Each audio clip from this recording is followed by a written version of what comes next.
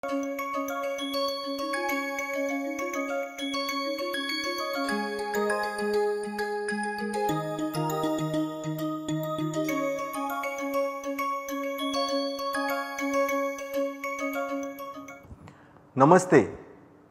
In this session, we will build a logistic regression model with tf.estimator API. Logistic regression is often used as a baseline for classification tasks. In this exercise, we will use a Titanic dataset with a goal of predicting passenger survival given characteristics such as gender, age and a class. Let's first install the required libraries like sklearn and TensorFlow. We use matplotlib for plotting and NumPy and pandas for data manipulation. Let's load the Titanic dataset.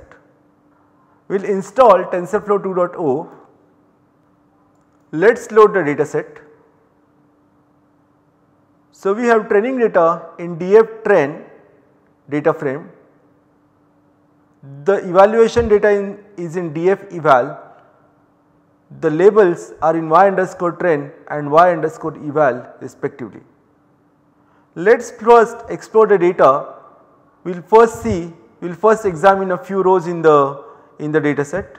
So, you can see that there are features like the sex of the passenger, the age, the number of siblings, spouses, then fare, then class, etc.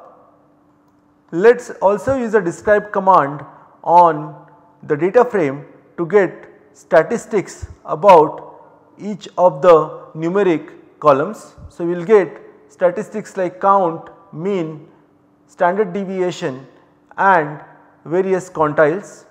You can see that there are 627 examples in training and 264 examples in evaluation set.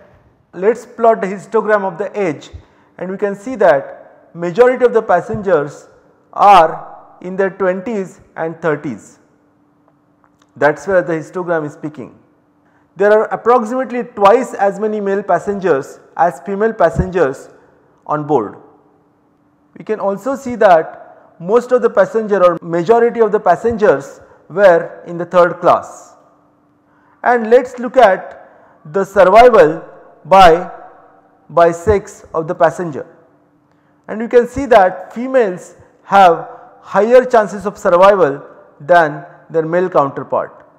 So, you can see that sex can be a very good predictive feature for the model. After exploring data a bit, let us get into engineering features for the model. Feature engineering is extremely important to get good results. So, we will be using feature columns for converting the raw features into a form that can be consumed by estimator API, as well as for constructing cross features from the original features. So, we have several categorical features and a few numeric features. We use numeric feature columns for numeric features, and for categorical features we first find out unique values from each of the categorical features and use categorical column with vocabulary list for converting the categorical features into one-hot encoding. Then we define input function to specify how data is converted into tf.data.dataset format that feeds the input pipeline in a streaming fashion. The dataset takes multiple sources such as data frame, CSV formatted files and many more. Let us define a dataset from tensor slices and if required shuffle the dataset and return the dataset in the batches. We repeat the batching operation for the number of specified epochs. This is how we define our input function, and we make the input function for training as well as for evaluation, with only difference in the training we have set shuffle to be true, in evaluation we set shuffle to be false and we specify number of epochs to be 1 in case of evaluation.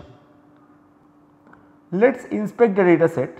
You can see that the data set has feature keys which are same as the original data set that we explored, and we can also see the feature batch for class, for the attribute class, and you can see the values like third, second, third and so on. So there are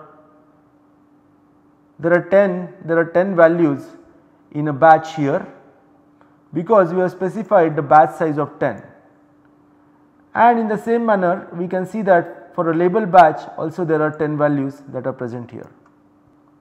Let us define our logistic regression classifier using tf.estimator.linear classifier command.